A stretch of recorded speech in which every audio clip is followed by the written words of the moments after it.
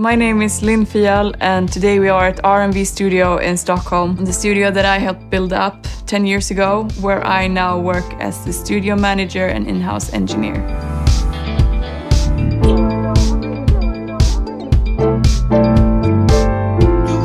I think it's important to know that every instrument is unique and every instrument sounds different. So it's always a good trick to have someone play the piano and then walk around and listen to it from different angles and distances. If you have an angle where the piano just sounds so dreamy, just put a mic there and that might be your sweet spot, and it's not harder than that. I would first of all try to figure out what kind of piano I want, what kind of piano sound I want. If you want it mellow, if you want it really close up, if you just want it wide, narrow. Consider what kind of room you have and how that room correlates with the sound you have in mind.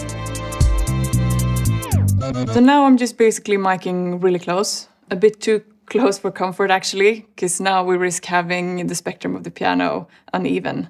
I also try to get the mics on a symmetrical center from the middle of the piano.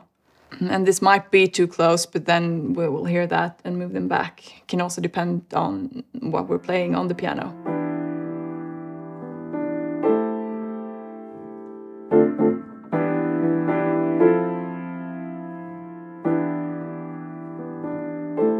For this song, I also want a really dirty, charming mono sound. So I'm gonna make that with this little flea market find. It's got probably no high end at all and some kind of built-in compression because the membrane and everything is so heavy.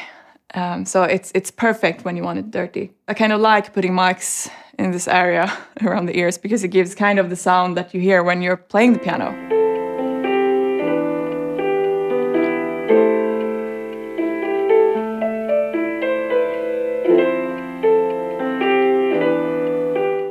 So what I'm gonna do is that I will mic this glass surface. This is the muddy side of the piano, so we will get a lot of low frequency content from here, and then I'm hoping to get the top off of this glass. So what I'm trying to do now is to get these mics on an equal distance from the center of the piano to achieve some sort of balance. And they're also directed against the glass. If I want it even more directed, I can use a figure-of-8 mic, but then I would need to turn them a bit together to aim the back lobes to the side of the piano and not get too much of the low end.